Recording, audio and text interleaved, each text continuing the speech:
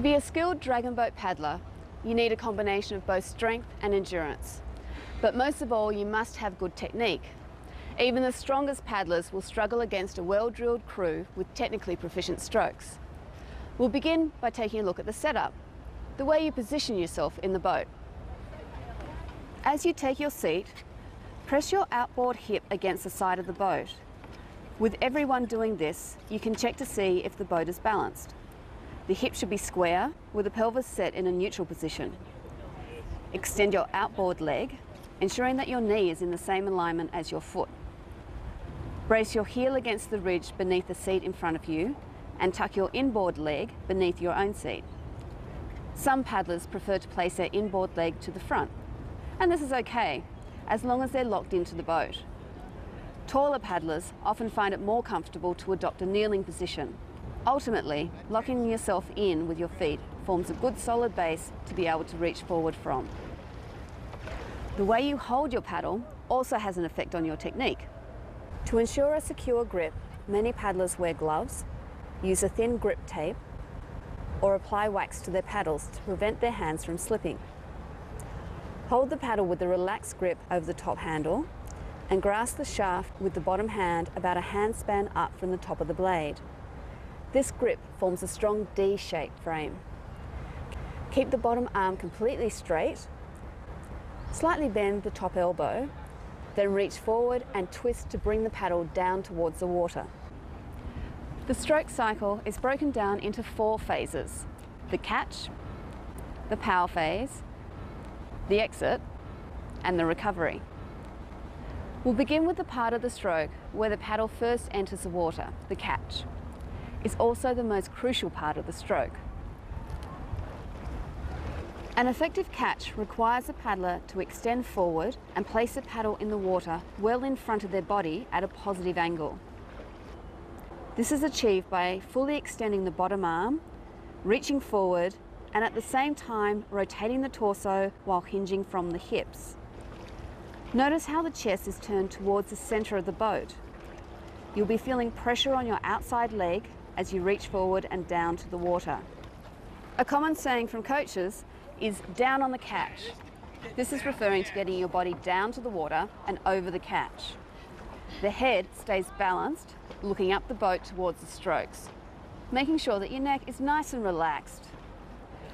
The top arm is kept away from the face, with a slight bend in the elbow and held over the bottom hand. To enter the water cleanly, take your body down towards the gunnel with the paddle at a positive angle and fully submerge the blade. Only then should you pull back. It's essential that the blade is locked into the water before applying the power. If you get it right, there'll be a minimum of noise on entry. But if you hear a splashing or a plopping sound, it means that the blade is either not fully buried or you're pulling back too early. If you're standing on the shore watching a boat paddle past, it appears that the paddlers are pulling water past their bodies. In fact, once a blade is locked into the water, it moves very little in relation to its entry point.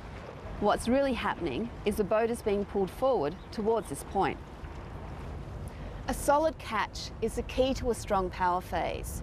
From the catch, the paddle shaft must be kept at a positive angle to provide as much resistance on the blade as possible. The power phase starts with a solid leg drive. Pushing off the heel of the front foot, in conjunction with the use of the core muscles, brings the body back to a neutral sitting position. Your focus should be on keeping a strong frame. Keep the bottom arm as straight as possible throughout the power phase. This ensures that you're using your core rather than the small muscles in your arms. The top hand follows the line of the gunnel to keep the blade at a positive angle and in a vertical plane throughout the stroke. The power phase ends halfway down the paddler's thigh. Accelerate the blade to this point, but don't go past it. If you do go past this point, the paddle angle will become negative, which will slow the boat down, and you'll potentially scoop water into the boat onto the paddler behind you. To exit the paddle cleanly at the thigh, bend your elbows slightly outwards to slip the paddle diagonally out of the water. By angling the blade in this way, it should pop out of the water without any resistance. Although we focus on a straight bottom arm during the power phase, it's okay to bend it slightly outwards as the paddle exits the water. Ensure that you don't use your shoulder to lift the paddle out of the water.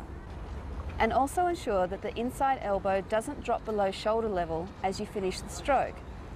Keep a strong D frame with your top arm slightly bent and around shoulder height as you return forward to the catch position. As the name suggests, recovery is that part of the stroke where energy is not being expended, moving the boat forward. Recovery is achieved by setting up for the next stroke, rotating the torso and reaching forward. You'll notice that as you drop your outside shoulder to the water for the next stroke, your inside shoulder will automatically move back to give you the rotation. A clean recovery can make a huge difference to the run of the boat. Keep it smooth with your weight centered. A couple of good drills to practice the recovery phase are pause paddling or hit and glide. Well, that completes the basics of paddling. It might look pretty straightforward, but like any skill, it takes time to perfect. So whether you're trying dragon boating for the very first time or competing in the national team, perfecting your technique is vital. So remember, listen to your coach, get plenty of practice, and most of all, have fun.